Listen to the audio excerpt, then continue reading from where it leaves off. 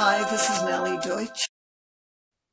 This is Gnomio, an amazing Moodle idea on how to create your Moodle site and teach your Moodle courses. It's not just one course, it's a few courses, and all this is for free with ads.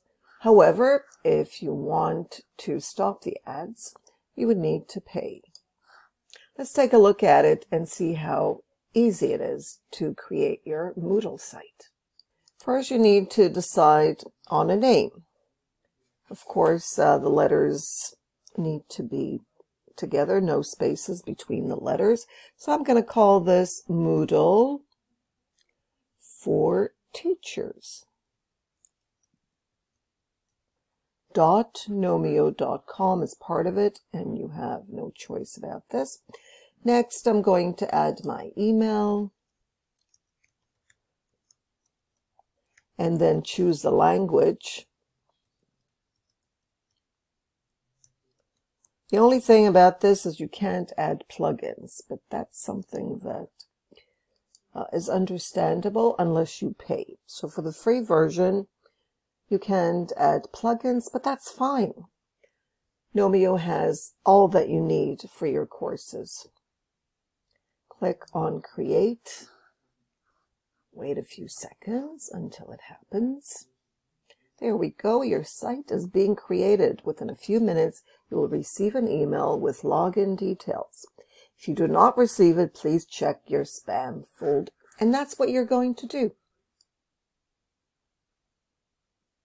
Now, notice over here, you need to disable your ad blocker because I'm using the free account and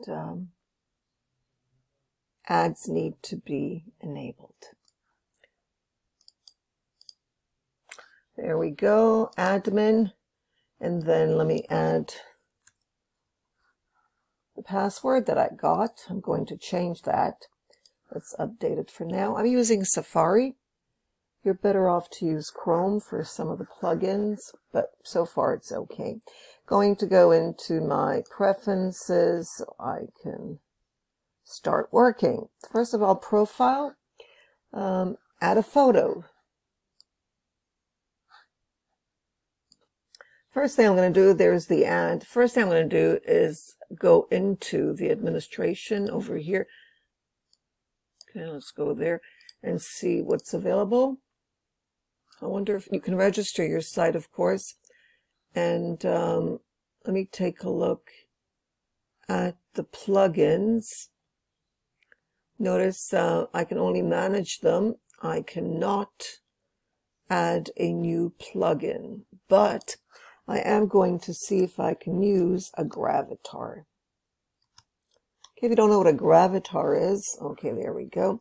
I'm going to enable gravatar and add my gravatar. Now my gravatar, and you'll be able to do this as well. You just follow this, get an account on gravatar, and then you'll be able to use your profile, and others will be able to also get their profile images.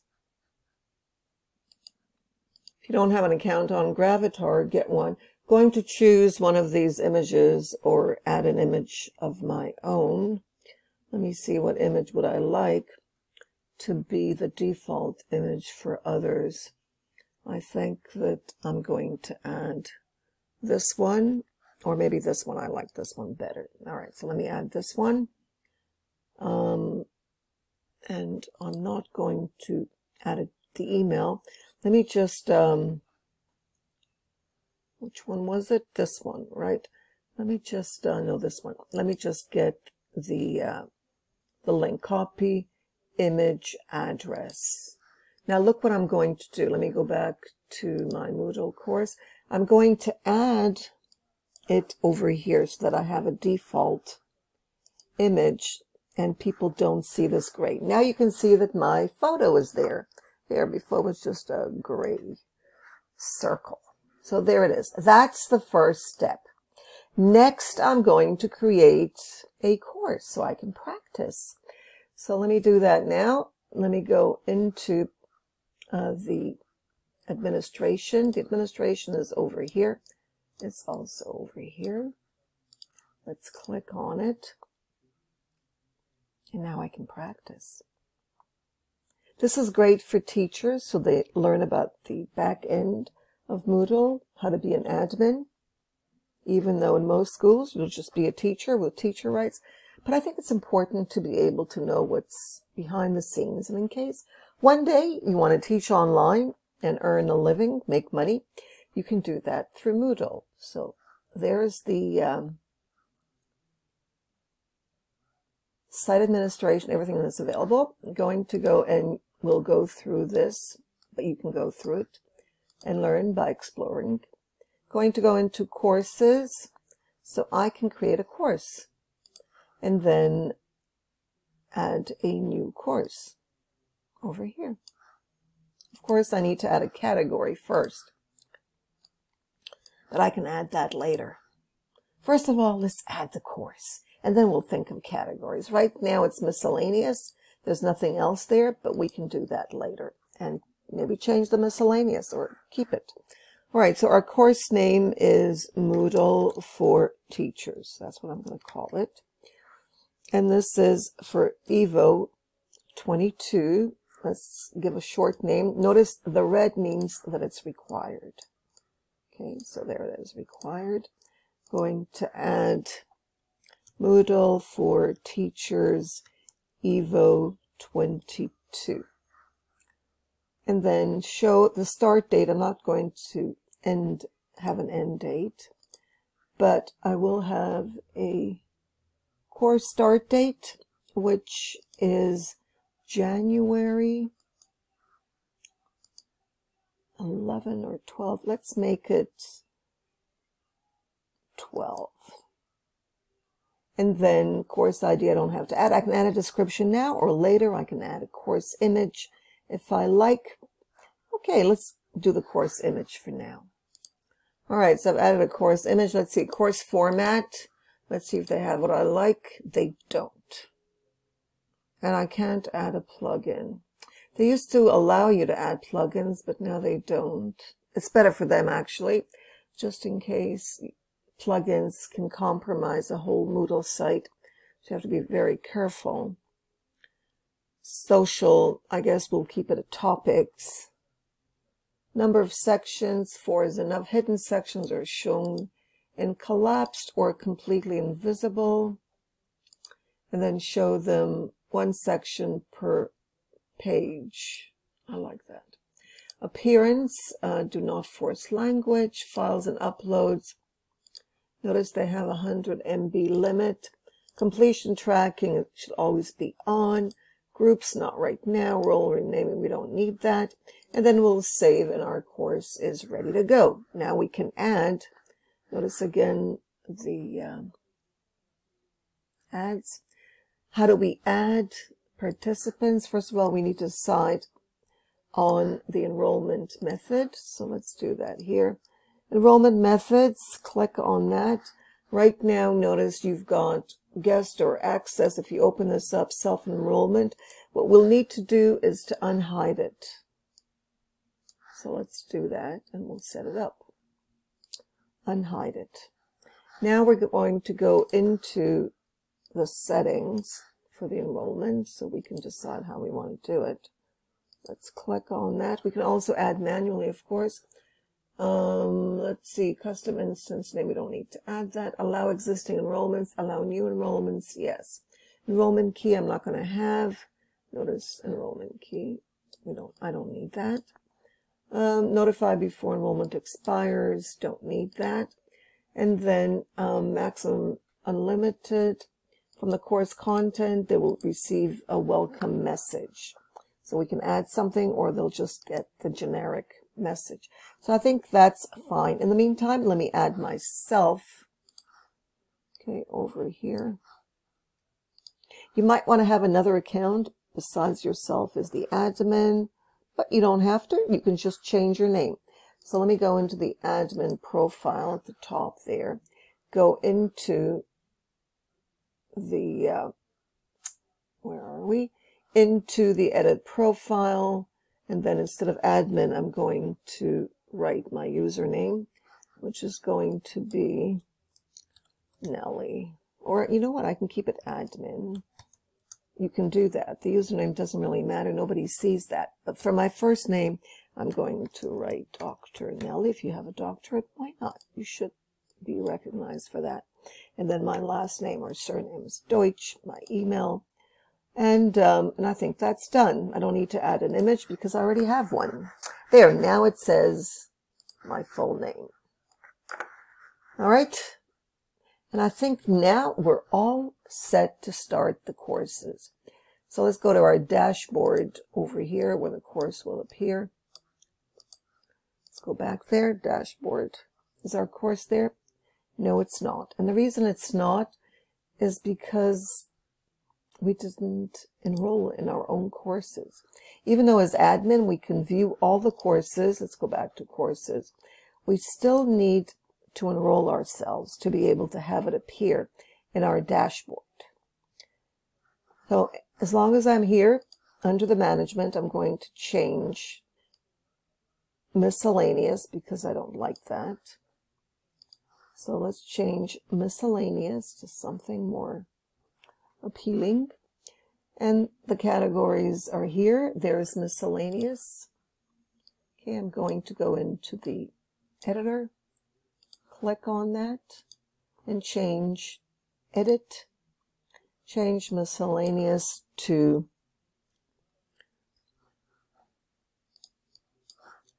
learning to teach online with Moodle. All right, nope, without the 3. All right, so that's learning to teach online. I don't know if we need the Moodle. Let's leave that out. Learning to teach online is good enough. Now my course is under learning to teach online. As you can see, now you can create courses from here. We're going to go into the course so I can enroll and have it in my dashboard, as I said. We're going to scroll down. There's the course. All right, I'm going to go into the enrolled users, and I'm not one of them, so I'm going to enroll myself. And I do this by going into enroll users. Now, only users that are in the system will appear over here. So you can see that it's only me. I'm the only one in this Moodle site. All right, so what role shall I give myself? Well, I'm not going to give myself a student role because even if I do, I'm still going to have admin rights. So let me just make myself a teacher so I can appear. Teachers generally appear in the course. Now I'm going to go to my dashboard over here so I can see the course. There we are. Dashboard. And here's my course right there. Now notice the image is coming up. It's really huge. I wouldn't do that because it's going to slow your Moodle site down. So you don't really need to have an image. Look how long it's taking just to come up because it's pretty heavy. Okay, so what I'm going to do is I'm not going to add a lot of images, especially not in a course, because it is taking, look, it still hasn't come up yet. There's still more to go. All right, or just minimize it, make it really, really small. Notice there are different ways of viewing the courses by course name or card. Now I'm going to log out. Now you log out by going to the top right. So let's do that. Log out.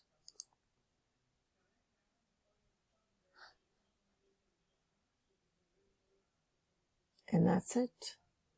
This is my Moodle site. That's what it looks like. Notice over here,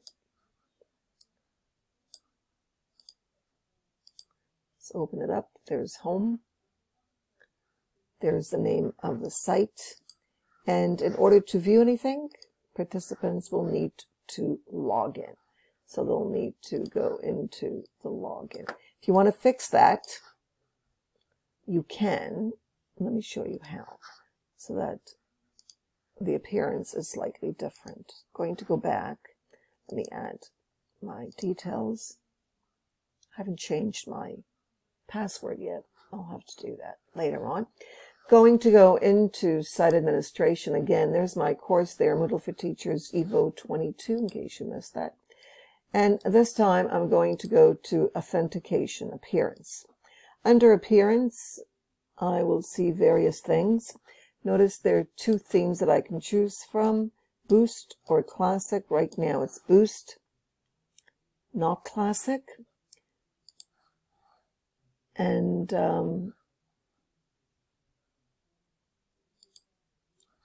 let's go into authentication. There we are, authentication, so that our front page looks slightly different. Okay, there's authentication over here. Notice manage authentication. Right now there's email or manual accounts. Right now you need to just click login, but how are you going to create new accounts, or how are students going to be able to create their accounts? So I need to go into manage authentication, and this is where I set it up. Notice there are a lot of hidden. Okay, this is hidden. This is the only one available, and there are different ways. This one, I'm not sure I'll be able to do this, but I can try. All right, so let's unhide these and see if it's available here. And so we've got by services disables. This is self email based. Okay, next what we're going to do is save, of course, otherwise we won't have the information. And then we can go into site administration and OAUTH2. See if that's available by default, and it is. Under authentication services, we can add Google, but we need to have, well, it's a process. We'll need to follow instructions.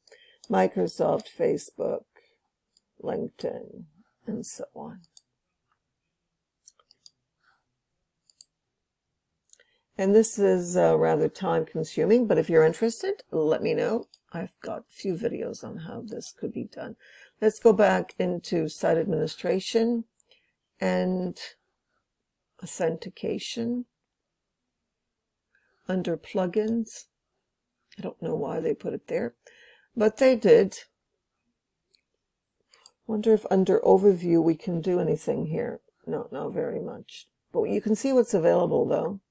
Can't add anything. Some things are disabled, but most are there. Let's go back now into plugins, and we want to add self-registration. That means the students will be able to register on their own using their email. They'll get a user, or they'll add their user, and they'll be able to log in with their username and password. I see that they also have payments, which means that you can also make money. Right, all right, so let's go into plugins and authentication. I'm here, I'm just going in a different way. There are multiple ways of doing things on Moodle, and you'll learn more about that. It could be confusing, but it's all actually very, very easy to manage. Look, they've already added reCAPTCHA. That's nice. So they're saving themselves. All right, which is good.